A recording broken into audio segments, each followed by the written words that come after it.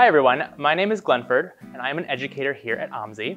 I'm in our physics lab today to talk to you a little bit about social distancing. Why is it so important? Well, here I have an activity for you to help you understand a little bit more about how that works. Here I have set up a small community of dominoes where each domino represents a person.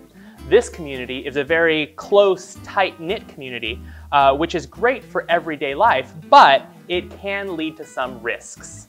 Let's see what happens when we roll this ball through our domino community. Now let's do some scientific observation of our community.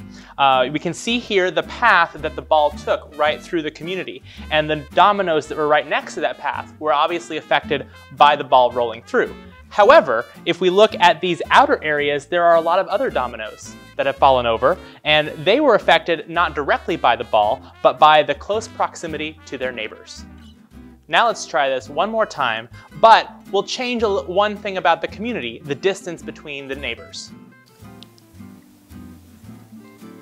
In the second scenario, we have our domino community set up in the same way, except they are spread out a bit more to represent social distancing.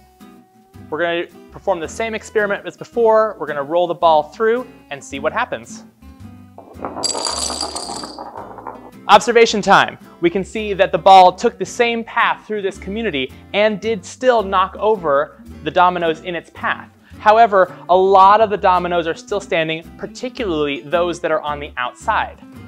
This is a great activity that shows how social distancing can benefit the whole community, and I encourage you to try this at home with dominoes, with books, DVD cases, whatever you have lying around your house. Try it over and over again, count up the numbers, compare results, and have fun.